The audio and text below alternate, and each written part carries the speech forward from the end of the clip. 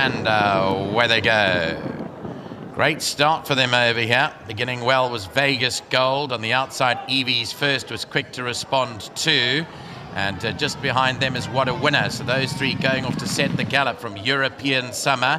Towards the outside is Big Bay, then came Captain Opie. Rod the Mod is racing about 5 lengths off the leader. Along the inside is Cliff Top. Behind that comes Paris Rix. Then there's quite a big gap away to Big Drogiere. Racing at the back end is All About Al, who's lost touch with them now as they come to the halfway stage. Vegas Gold, the leader, the red cap from What a Winner racing second. Evie's First. Rod the Mod is towards the outside, European Summer.